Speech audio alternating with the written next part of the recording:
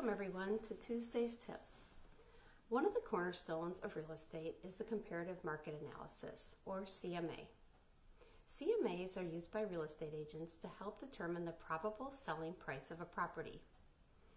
Sellers use CMAs to help them decide at what price they should list their property. Buyers use CMAs to help them determine how much they should offer for a property.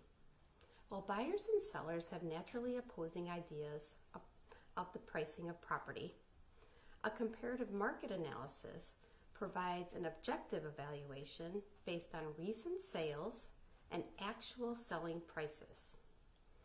Because the market is always changing, it is critical that a CMA be done very close to the actual listing of the property or the purchase offer of the property.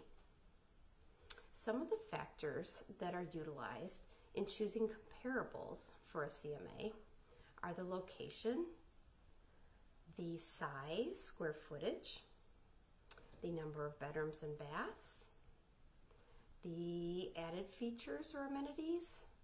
Have there been upgrades? Perhaps granite, quartz, hardwood floors, all of those are factored in. And the condition of the property, how well cared for has it been? And lastly, the curb appeal. What is the first impression when you pull up to the property? I hope this has given you some insight into how CMAs are used by both buyers and sellers in determining the value of a property. Thank you, and I'll see you next time.